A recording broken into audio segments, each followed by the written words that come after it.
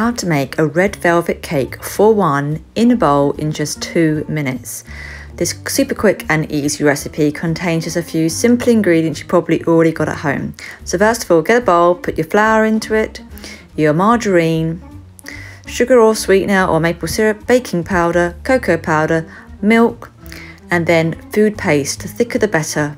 Then mix it all together so it's nice and thick and smooth and creamy. Pour it into a microwavable bowl, and then you're going to pop it into the microwave on high for 2 minutes.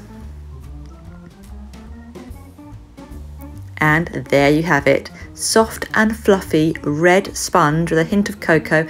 Add a choice of toppings like butter, margarine, clotted cream, icing, yogurt, and tuck in and enjoy.